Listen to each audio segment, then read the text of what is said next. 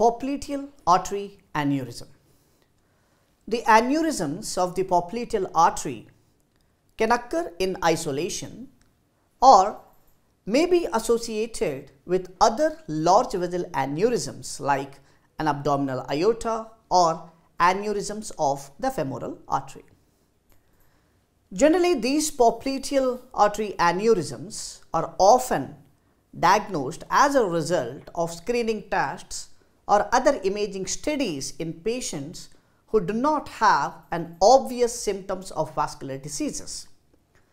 But when symptoms are present, they are due to a variable degree of lower extremity ischemia or the symptoms which are associated with lower extremity ischemia that can include the claudication, distal ischemia due to chronic embolization, or acute limb threatening ischemia may be because of thrombosis of the aneurysm or acute thromboembolism. So, even when these symptoms are present, in majority of the cases, in such conditions only, the symptomatic popliteal artery aneurysms can be diagnosed better.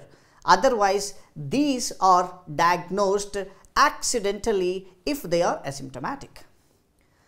And these popliteal artery aneurysms also predominantly seen in males, that is in greater than 95% of the cases, there will be a male gender predominance. And if we discuss about epidemiology, the popliteal artery aneurysms are the most common true peripheral aneurysm. This is what they will ask you in the exam. What is the most common true peripheral artery aneurysm? Is the popliteal artery aneurysm. So, these are seen more commonly or more frequently than femoral artery aneurysm, but less frequently than abdominal aortic aneurysms. But in general, if you see in the exam, this is what they will ask you in the exam related to popliteal artery aneurysm. What is the most common peripheral artery aneurysm? Your answer should be popliteal, right? But in general, what is the most common true aneurysms, which means abdominal aortic aneurysm? In general, what is the most common vascular aneurysms, means again your answer should be abdominal aortic aneurysm. So, this is how generally you will see questions in the exam. For example, if the popliteal artery aneurysm is symptomatic, how you will see the clinical presentation? So, the clinical presentation actually ranges from the findings of an asymptomatic pulsatile popliteal mass to acute limb threatening ischemia.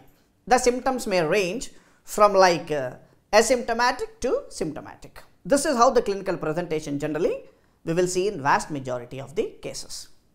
So, how can we manage such kind of aneurysms? Especially not only the popliteal artery, any aneurysm can be best managed depending upon the clinical presentation as well as the size, or in general we can say the length as well as diameter of the aneurysm. In the same way, the popliteal artery aneurysms can also be managed depending upon the clinical presentation, size of the popliteal artery aneurysm, and also the presence of other aneurysms.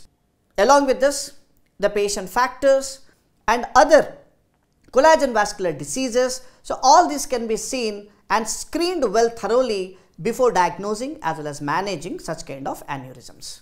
But whatever may be the type, in general, these popliteal artery aneurysms can be best managed by surgical or endovascular repair, right? More commonly, these are repaired by surgical or endovascular procedures. So, this is what we need to know about the popliteal artery aneurysm.